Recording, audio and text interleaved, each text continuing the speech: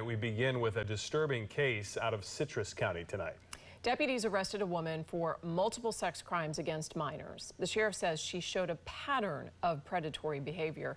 Justin Shecker has the story this evening from the sheriff's office in Inverness. The sheriff says this suspect manipulated and took advantage of multiple young victims. Deputies arrested 33-year-old Diana Guevara last Wednesday, and they booked her into the county jail.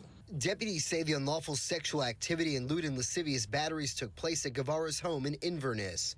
The investigation began in late June when a parent of one of the juvenile victims contacted the sheriff's office. The parents said they overheard the child talking about another victim engaging in sexual activity with Guevara. That child also revealed she sent explicit photos and videos to them on social media. Deputies say their SVU detective assigned to the case spoke with several juvenile victims and obtained evidence supporting their statements.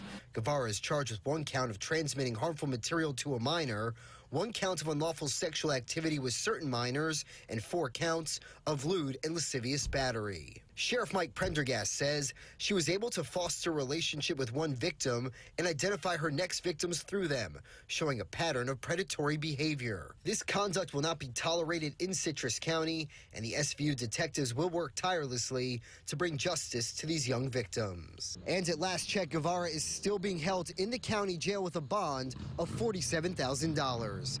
In Citrus County, I'm Justin Shecker, 8 on your side.